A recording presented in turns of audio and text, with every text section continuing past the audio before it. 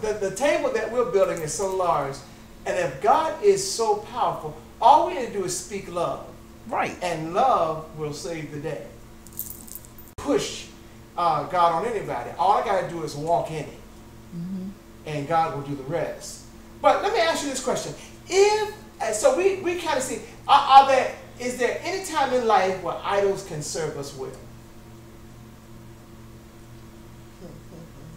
Yeah, when they fail us and you have to look at yourself.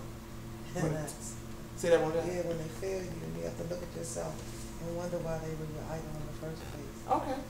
All right.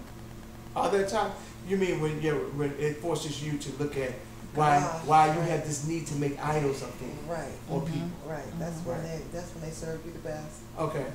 That's a good response. Any other time? Are there any time when idols become unnecessary in your life? Well, see, for me, mine was my parents. I don't care if they're your parents or whomever, if they're your idols, they will not last. They will not last. As much as I love my mother, I knew better than to make an idol of her. Right? I knew better to make an idol. And I loved her. If the Lord said, who do you want to go first, I would always say me. But I didn't know how I would live without my mother on planet Earth. Now, I have no choice.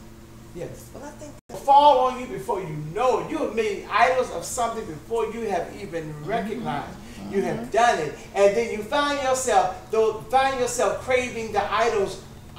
Your craving for the idols outweigh your desire to be in relationship with God. I've done it. In my past, let a good parent. I'm a big believer in this. This is me. That may not be anybody else, but this is me. This is me. I believe that the successes that I have in life is because the very thing that I value so much, which are my finances, I've been broken there, and I give it over to God. I trust God totally with my finances. When you speaking loud,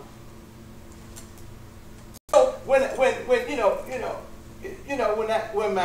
my marriage fell apart and the dude moved out and my friends were laughing about the holes in my walls and that's half the income that was gone. So I had to make those holes are covered. I had to make a determination. Either I'm gonna tithe or use this money to pay my mortgage and for food and so forth and so on. And I decided then, I said, God, because everybody will get to a place where you either gonna do it or you not. It ain't no shouting gonna do it for you.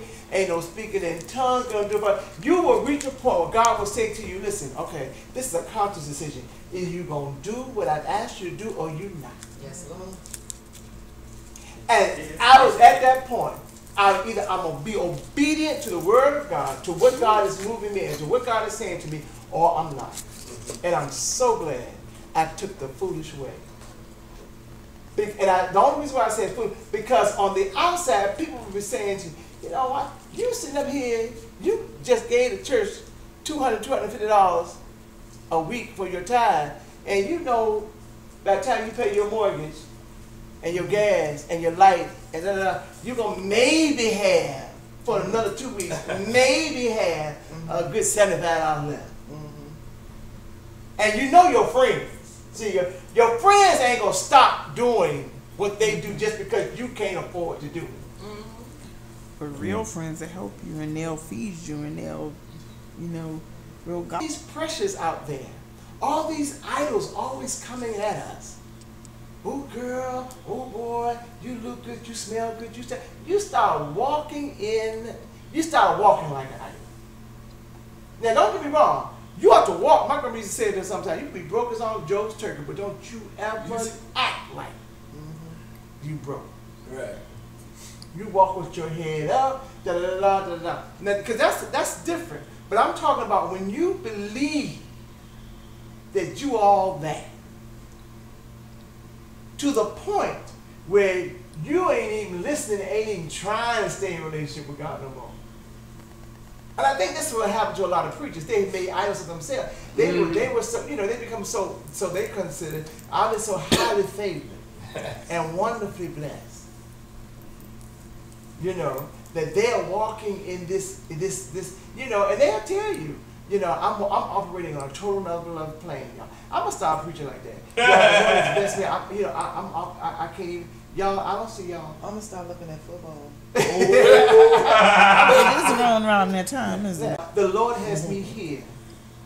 The Lord has me here. I'm so spiritual. The Lord has me, and I'm gonna start telling y'all all kinds of stuff. You know, and we go for it because you've idolized me. I got you now.